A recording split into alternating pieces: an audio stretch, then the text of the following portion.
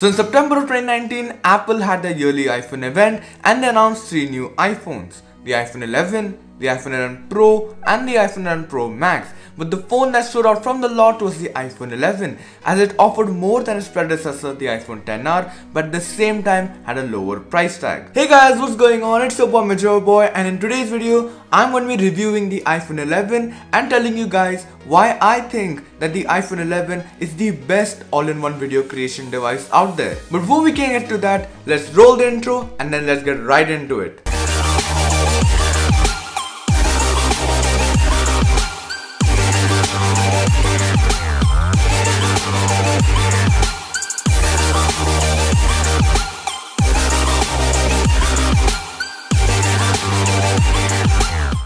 So let's start off our video with the most controversial component of this phone, the display. The iPhone 11 has a 6.1-inch liquid retina LCD panel with a resolution of 1792 x 828, a pixel per inch of 326 and has a wide P3 color gamut with a max screen brightness of 625 nits. Now due to the resolution, you cannot view Full HD videos on the iPhone 11, which is really disappointing for a $700 phone. And with a pixel density of 326, it sounds like a pretty mediocre display on paper. But in reality, this display is awesome. Let me give you a side-by-side comparison of the iPhone 11 and the 11 Pro display to give you an idea of how good each display is.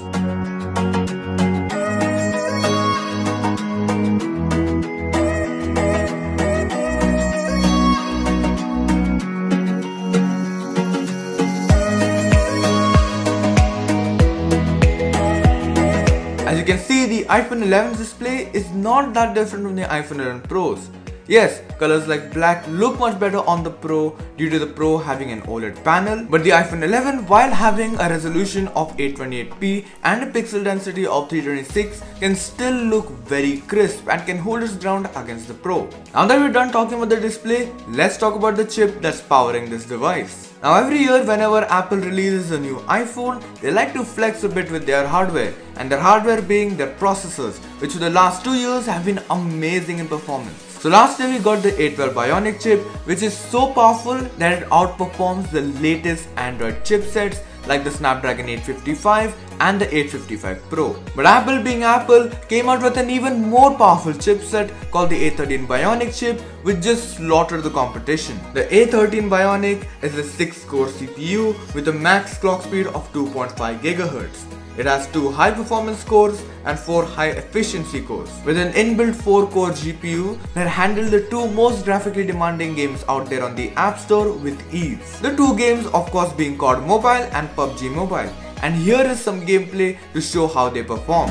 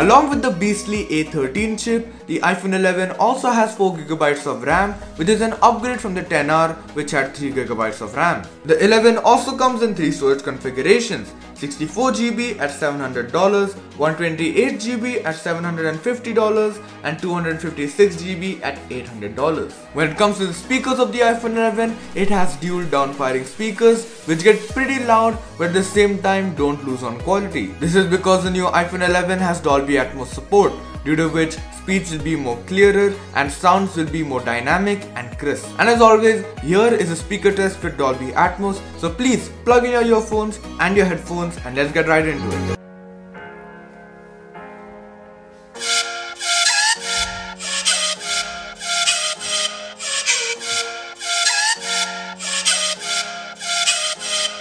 Now let's talk about the most important feature of this phone, and that is its battery. The iPhone 11 has a 3110 mAh battery, which is an improvement from the iPhone XR's 2940 mAh battery. Now in my testing, if I gave my phone demanding tasks like video editing or gaming, then I would have to once again charge my phone in the day. But when I'm doing regular tasks like calling, messaging on WhatsApp, scrolling through Instagram and watching YouTube videos, then the phone's battery would last me the entire day and sometimes even next morning, which is amazing. Okay, now that we're done with the battery, let's talk about the star feature of the iPhone 11, and that is its cameras. The iPhone 11 now has a dual lens setup compared to its predecessor, which had a single camera.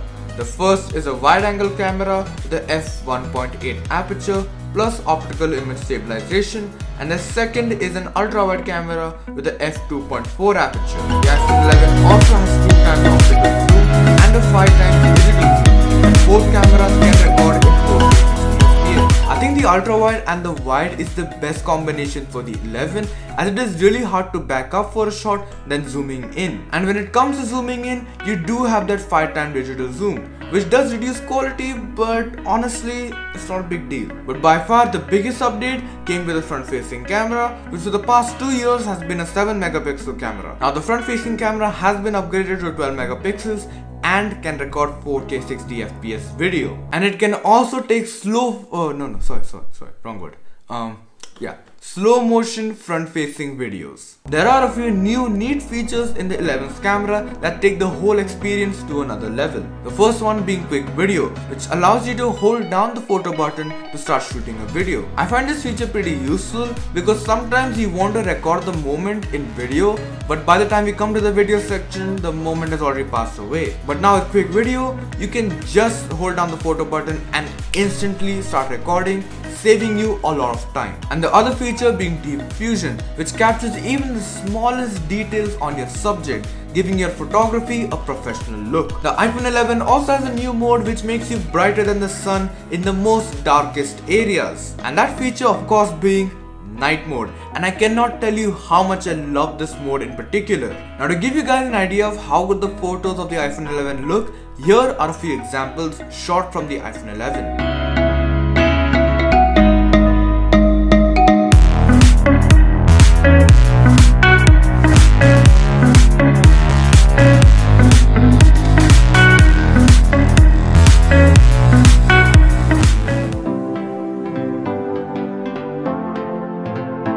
The reason why I'm not showing you the video capabilities of this phone is because this entire review is shot on the iPhone 11, so I don't need to really give you guys any reference shots. Just watch the entire video and tell me down in the comments below what do you think about the video quality. There are two methods of charging this phone. The first one being the lightning port, which supports fast charging, and the second method being wireless charging. And this is possible because the iPhone 11 has a glass back. Now Apple claims that the back glass on the iPhone 11 is the toughest glass out there on a smartphone. But at the end of the day, glass is glass. So please don't go outside trying to test how durable your iPhone is by throwing it around like these maniacs. 1. Now when it comes to water resistance, the iPhone 11 can be underwater to up to 2 meters for 30 minutes and has an IP68 water resistant rating. Well, biometrics have always been a strong point of Apple, and Face ID is faster than ever this year. The only complaint I'll have with Face ID is that it's not unidirectional. Like, you still need to hold your iPhone 11 or Pro Max in a certain direction for it to recognize your face and then unlock it. Unlike the iPad Pro, where you can hold the iPad Pro in any direction and it will still recognize your face. Only thing being, the sensors have to face you. Like, that's common sense. And it's really disappointing to see that they did not bring their advanced Face ID from their iPad Pro onto their iPhones. As you know, their iPhones are their biggest money makers. Now that we're done talking about the specs, let me tell you guys why I think that the iPhone 11 is the best all-in-one video content creation device out there and my experience using it as one. Now when I mean all-in-one, I mean going from shooting to editing on the same device. You see, if you want to shoot professional videos on the iPhone, you need to have manual control over all of your camera settings, and that is something that the native camera app cannot provide. So for that reason, I tried to find an app that actually gives you just that. And guess what? I found it. And that app is called Filmic Pro. Now this is a paid application, but what it offers you for the price is just amazing. You have full control over your exposure settings, over your focus, over your white balance, and you can also control your saturation and vibrance levels. And the result of the footage is right in front of you. So again, tell me down in the comments below what do you think about Filmic Pro's video quality from the iPhone 11. When it comes to video editing on iOS, there is no better app out there than LumaFusion, which gives you 6 tracks of audio and 6 tracks of video with some amazing color correction tools. This app is so amazing that you can also do things like green screen effects in them, and you can also import in LUTs. That's how powerful this app is. So how was my experience using this setup? You see, I'm working on the Oculus Quest review and I wanted to add this transition in my video in which I go from the physical world into the virtual world through the VR headset's lens. So I tried to do just that. I tried to make the entire effect on the iPhone 11, and here is the result.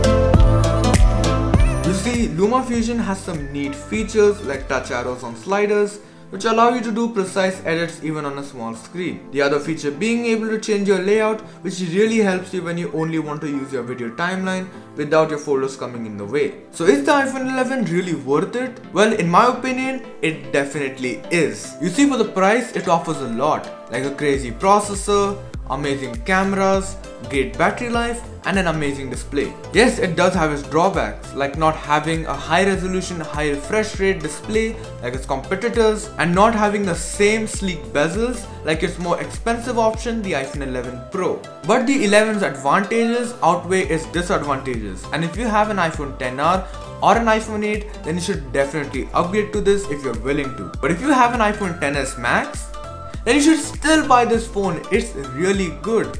Yes, the display is gonna be a bit downgraded from the XS Max, but everything else is gonna be much more superior to the XS Max. So if you're in the market looking for a phone that has some amazing processing power, a great display, and an awesome battery life with some great cameras, then there's no going wrong with the iPhone 11. So save up your money and buy this phone. Well guys, that's all for today. Tell me down in the comments below what do you think about the iPhone 11. If you liked this video, then please leave a big fat thumbs up on it. But if you loved it, then please subscribe to the channel.